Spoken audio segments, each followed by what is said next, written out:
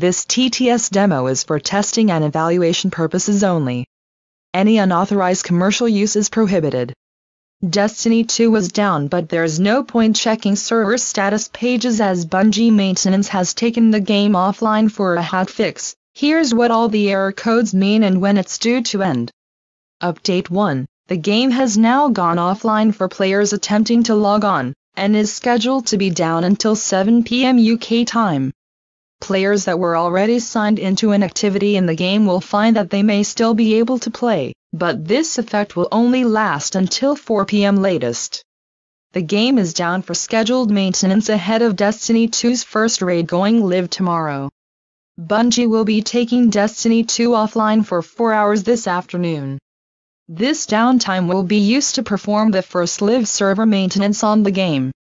The scheduled maintenance is due to go live at 3 p.m., meaning players won't be able to log in from then until 7 p.m., but anyone already logged in at the time will be given up to an hour to complete their session. So if you want as much time in Destiny 2 as you can this afternoon, you should plan to already be in an activity by 3 p.m. UK time. Bungie hasn't announced what the maintenance is particularly targeting, but the hope is that players will suffer fewer disconnection errors and matchmaking woes once the maintenance is complete. It's also worth noting that Destiny 1 servers will be down at the same time. The most likely error players are going to encounter after the update is error code sheep.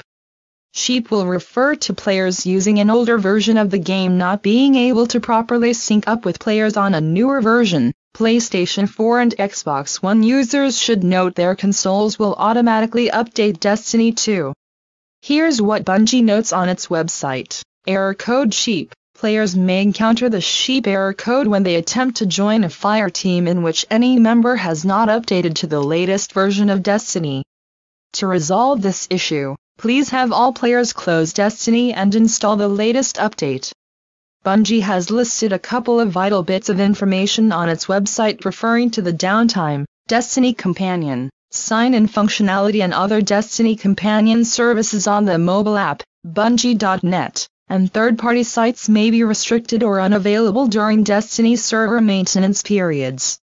Bungie Help Twitter. On days in which Destiny is receiving an update or server maintenance, players can follow at Bungie Help on Twitter for updates on the process and timeline for the server maintenance or update deployment. Interrupting downloads. Some consoles will attempt to verify all previously downloaded content before downloading a Destiny updates.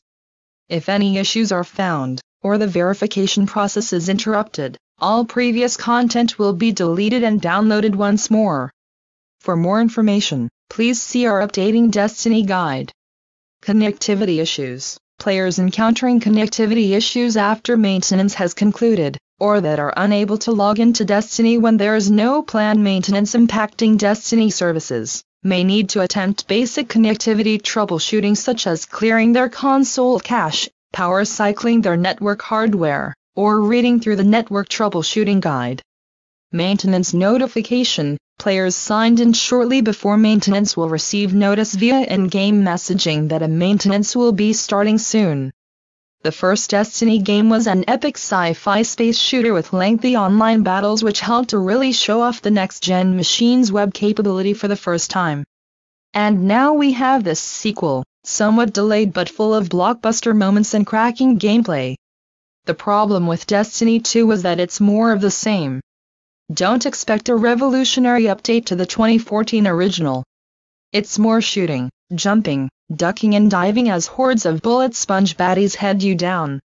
Most fans of the series will be happy with that, because what Destiny has done is taken most of the complaints about the first game and tried to iron them out of the sequel. Update 2. Bungie has confirmed that a fix will be applied to Destiny 2 game files after maintenance is complete. Once the servers go live, which is due to be roughly 7 p.m. UK time, you will be required to download hotfix 1.0.1.2 on PS4 and Xbox One consoles. Without this download, you'll be unable to re-enter the game and join with other players. It is currently unknown what this fix is for.